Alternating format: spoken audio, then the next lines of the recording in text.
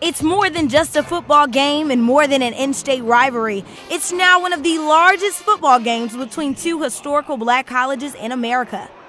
The Rattlers and Wildcats battled it out on the gridiron this weekend in Orlando at the Florida Classic. In the first quarter, the Wildcats built a 14-3 lead after back-to-back touchdown drives.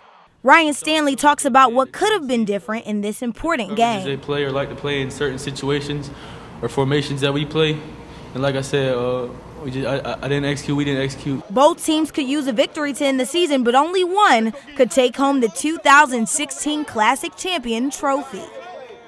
Jaquez Bryant talks about his last few moments being a Rattler on the field.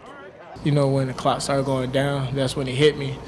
But, you know, it was great being a Rattler. Coach Alex Woods says that they gave up too many defensive plays, but he is ready to continue to build this program. We're going to prepare them for wrapping up academically now, athletically, and medically right now, and then we go into the winter phase of our program from there. The Florida Classic is going on its 38th year since 1978, and the Rattlers look to increase their record next year as they go into their spring drills. The Florida Classic game was filled with friends, fans, and families as the Rattlers were defeated by the Wildcats 39-19. Now, the last game the Rattlers won in the Classic game was in 2010. Reporting live on the sideline, I'm Ashley Jackson for News 20 at 5.